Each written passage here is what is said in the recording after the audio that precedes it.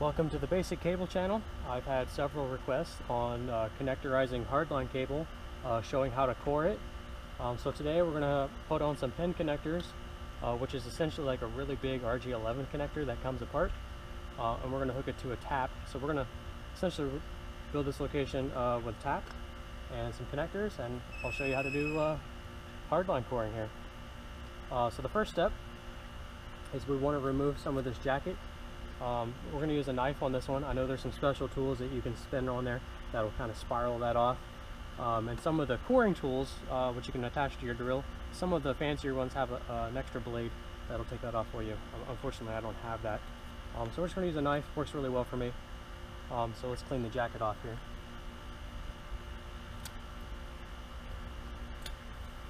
Just got to be careful not to cut yourself or score the aluminum shielding while you're getting the jacket off.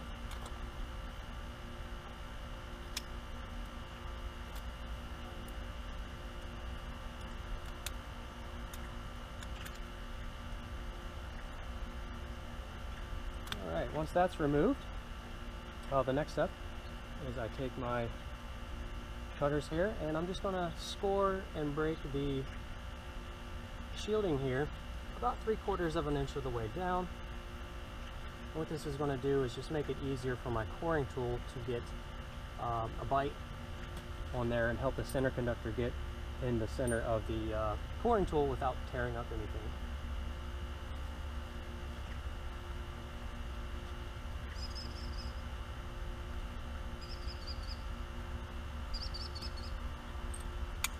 And then the next step, I'm going to take the same knife. I'm just going to do a pyramid cut on 4 sides. Just to kind of expose that center conductor, so it'll go right into the guide on my coring tool.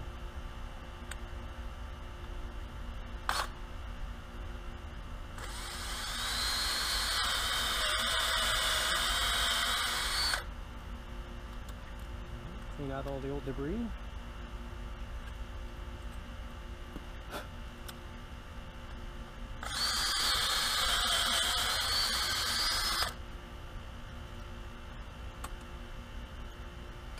Alright, the next step before you go too far is remember to put your shrink on, because after you connectorize everything you won't be able to put this on. And what this does is just kind of seals out all the moisture and everything. Just get that out of the way. And the next step is you want to use a tool that is designed to remove any of the stuck on dielectric material that may be sticking to the side of the center conductor here. So that looks pretty good. Our next step, take the pin connectors apart. If you guys want to see what the cord cable looks like, here's a close-up one I cut off here. You can see it's essentially a 75 ohm cable. It's just bigger than the one that you would hook to the back of the TV. It's just proportionately bigger to remain the 75 ohms. It just cores down in there and lets the connector go together and it slides up inside there. So there's cut marks on these connectors. You compare it from there to the bottom of this edge here. That tells you how long the center conductor is. But this particular connector, as long as you bottom it out all the way, you should be able to cut it flush. And I'll show you on there. It gives you a rough idea of what should be sticking up. It shouldn't be very much. Perfect.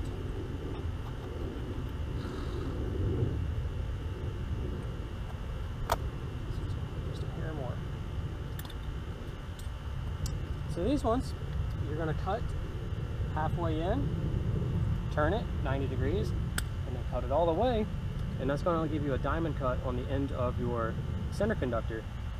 If you just cut it one direction, it can mushroom out the sides, and when it goes up inside this top of the pin connector, it may not go in there and seat properly if it's distorted on 2 sides. So if you do a diamond cut, it should go in there nice and evenly. This one cut.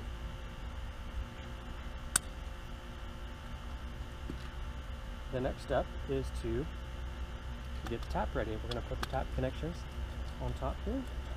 Take these dust caps off. That will expose the seizure screws. We're going to loosen those up. And all the seizure screw does is once this goes in here, the screw just tightens against the side of this Just makes the connection just by tightening in against it. And there's going to be dozens of these kind of connections throughout the plant, getting to your customer's home. And here it does have a cut mark, so if you put this on here at the bottom of the threads, it tells you how deep it needs to be. As long as you're within, I don't know, about a 16th or so of this this cut mark, you should be good to go. So these ones already have them pre-cut. So, put them in there, tighten it up.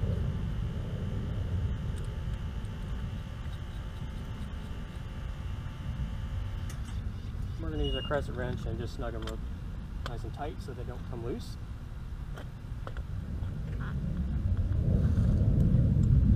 And then we can tighten our seizure assemblies because the pin connector is never going to spin anymore. So let's get these snugged up so you don't forget, and then put the caps on so you don't lose them. Because we are going to be done inside there.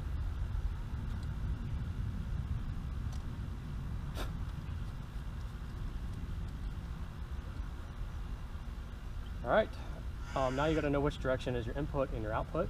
On your tap, there's actually an arrow, so it shows this is the input and the output. And on the back, same thing, input, output. So this one's my input and this one's my output. So should be good to go. Put it on there. If you hook it up backwards, you'll know because the rest of the taps past you will no longer work.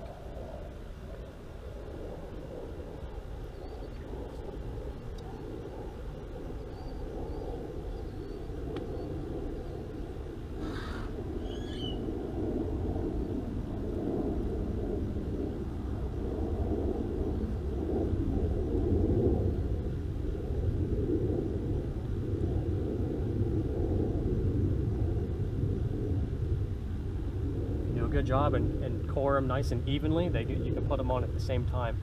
That doesn't happen very often, but it's nice when it does happen. So you're going to hold the top one, and then you're going to tighten the center of the connector here until it's tight. And then you're going to move the top one and then tighten the bottom one. It's important that it's done in this order, according to manufacturer's spec.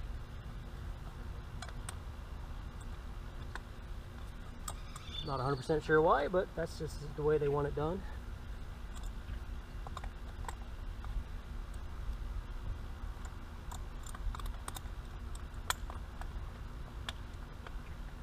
Good one there. All right, she's tight there. And we'll tighten this other one. Again, we're going to hold the top one, maybe, and then tighten the center. We're going to hold the center and then tighten the bottom one.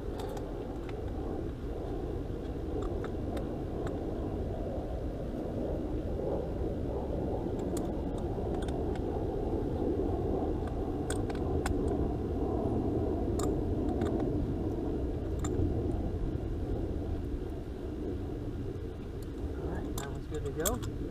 Next step, we can pull the shrink up, and then you would heat that with some propane evenly all the way around until it shrinks, and it'll waterproof it so it doesn't get some water and corrosion in there in the future.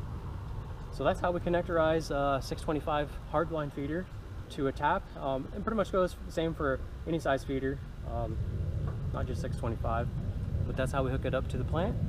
And then we just hook the subscriber's drop up to here, and then it goes into the home and gives them service. So thanks for watching the Basic Cable channel, and stay tuned for the next one.